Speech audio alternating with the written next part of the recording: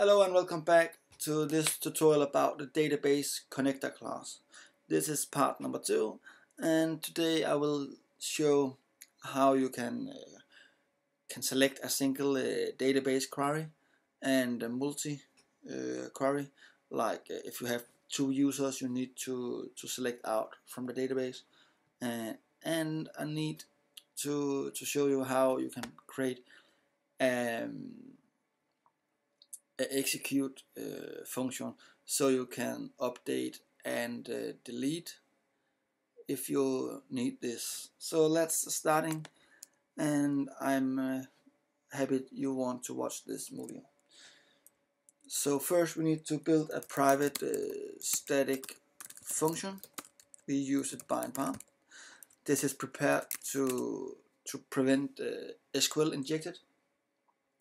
So we have a value inside this. We need to a private static function called prepare. This is for SQL query. So we create an object, and this function we need to build here. It's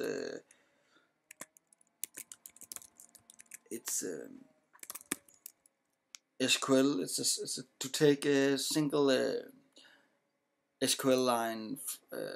It's return only one line of rows.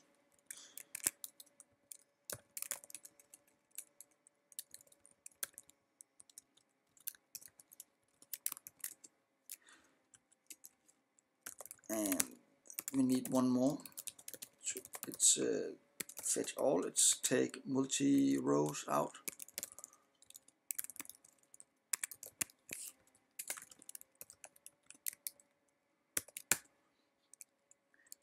And we need one more. This is our execute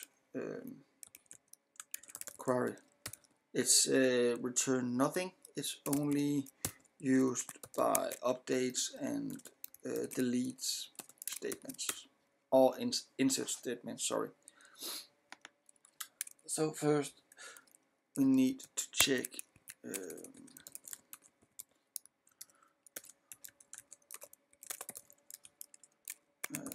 what's inside.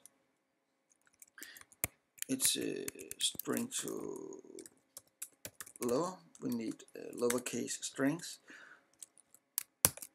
and case. We need int,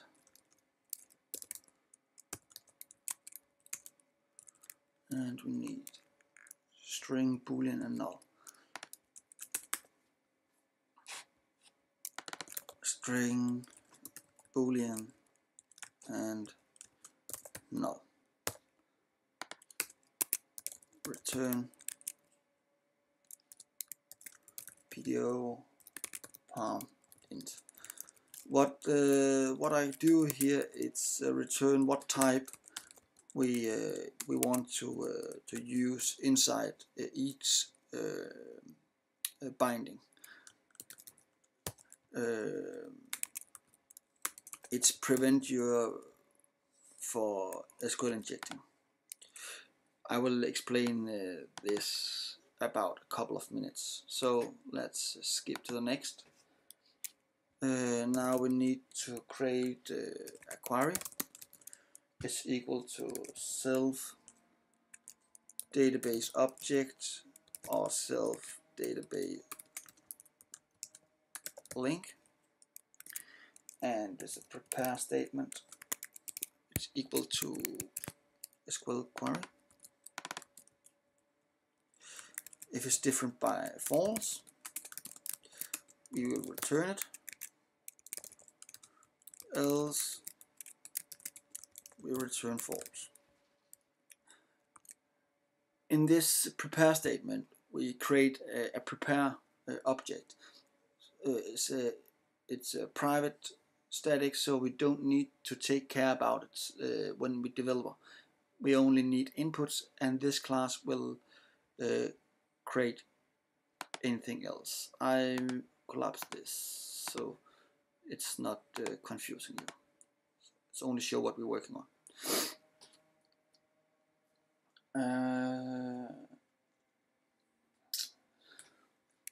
Now we build the first fetch. So query, it's equal to self prepare SQL query. If our query is different by false, we will take care about it, else you need to return false. So if we have something inside the bind path, it's a count higher than 0, we will expect and we need to bind a value inside the SQL string, like user ID.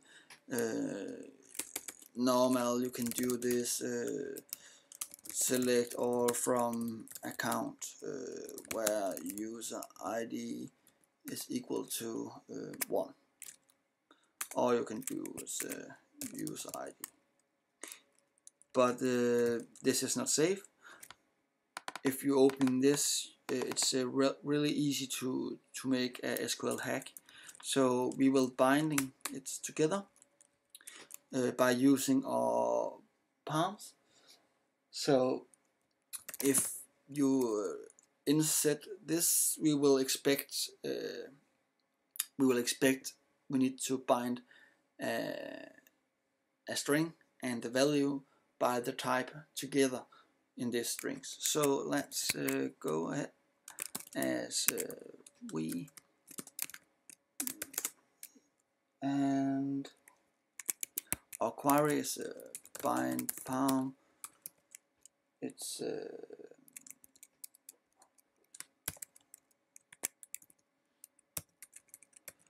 v0, v1, and self bind palm is number 2. So now we only need to execute the query and need to fetch it.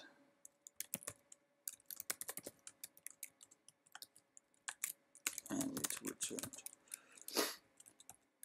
And it's nice if we return it's by object, and here we go. So let's try.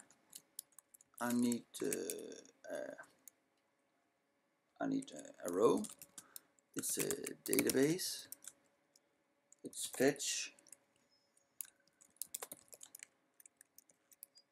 And need to select all from account where ID is equal to ID. This is the bind path. Remember this. It's comma, and now we build our bind path. We need the ID. It's a bind key, and our ID is 1, and this type is int. And we need to print it out so we can see what's happening. And of course we need to build a database. So let's call it account, and inside here we need a full name, bar chart 128, and let's try one out here. Kaiser, and test full name 1 and test full name 2. If I reload, it's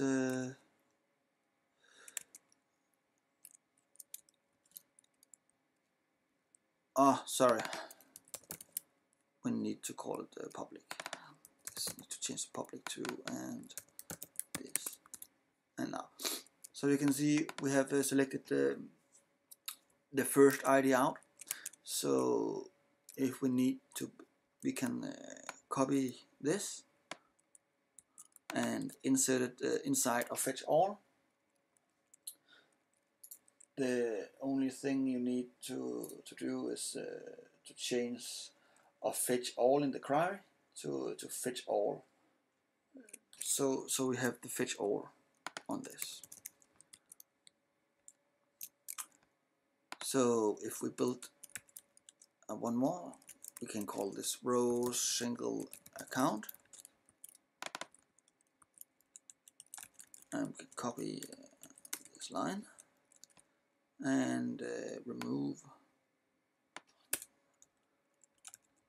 a bind part, we don't need it, and we can select multi-account.